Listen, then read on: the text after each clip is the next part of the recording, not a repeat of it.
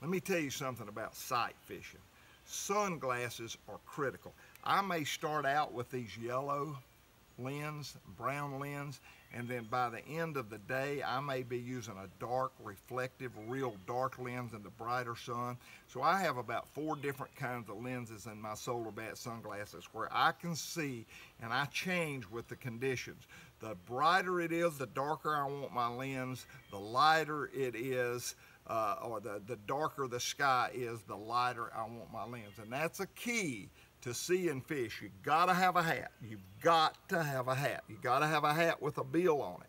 And you've got to be able to see. You've got to have sunglasses. If you don't use the Hank Parker Solar Bat, shame on you, but it's okay. I'm not mad at you. Get you a pair of sunglasses that wrap around, that block the light out. That is the difference. That's a key. I fish with people all the time that say, I can't see those fish. And they'll take my glasses and say, God, that's cheating. You can see them. I see why.